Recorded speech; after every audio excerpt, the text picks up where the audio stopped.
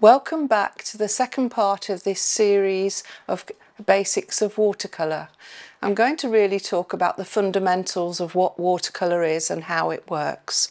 First of all, I always use two pots of water. I use one for washing my brush and the other, the cleanest water, for mixing colours.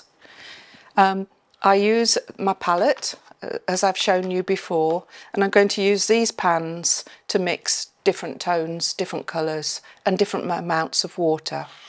So basically in watercolour we don't use black and we don't use white. To make colour lighter you use less pigment, and basically the white paper does the white for you. So when you're applying the paint, depending on how thickly you're applying it and how much pigment you're using, depends on the tonal value of the colour. So basically I'm going to make some colour. I'm going to use blue, I'm going to use cobalt blue, a bit of water,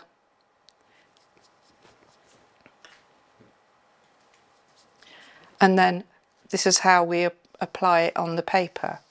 But I'm just going to do it in strips. I'm going to illustrate how the amount of water, and I've not added any more pigment, but it'll go on and on and on and on.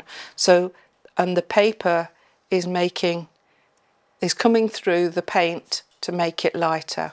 So here we have really strong pigment getting lighter and lighter and lighter.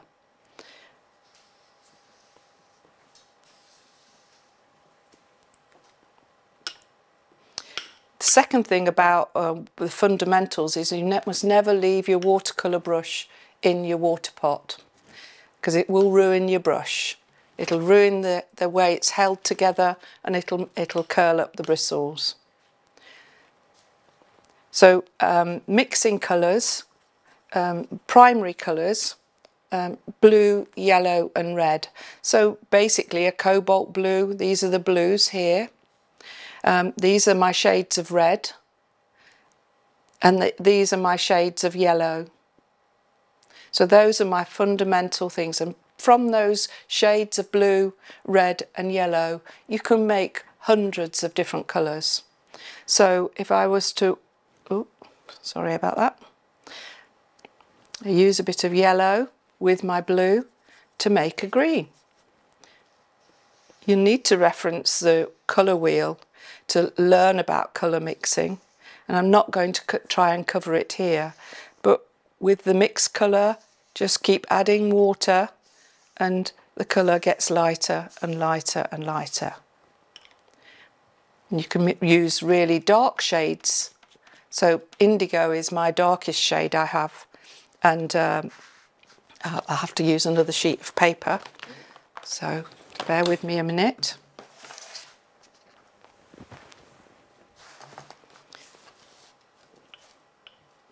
So really dark tonal value.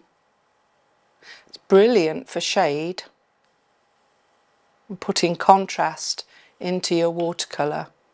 But just keep adding water and you'll see just one dip in the paint, it will go on for a long, long time. And even when I've washed my brush out, there's still pigment left in it. These brushes are beautiful because they hold a lot of water.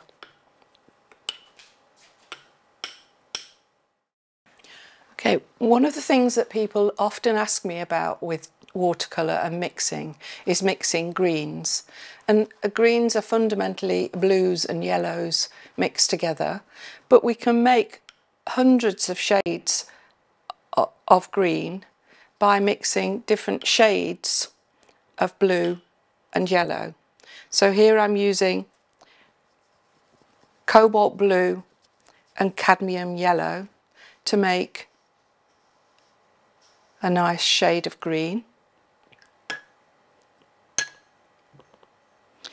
But if I use a Prussian blue and wash my brush and then use a yellow, that gives a different shade of green.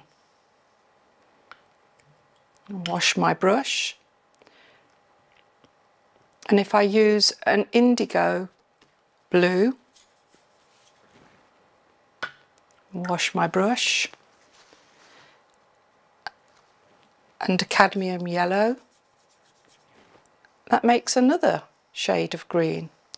So basically I've got 4 shades of yellow and 3 shades of blue on this palette, and you can see that the difference is quite significant.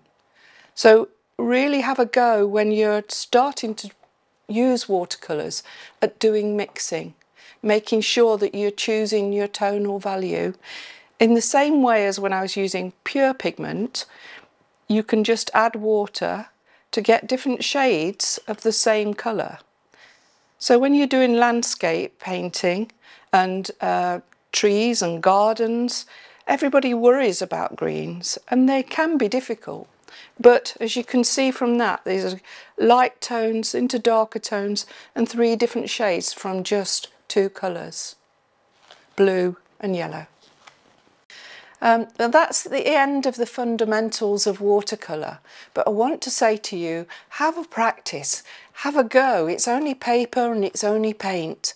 Everything hasn't got to be a masterpiece. You can learn a lot by letting the water do the magic and the pigment changes, and it helps to just experiment.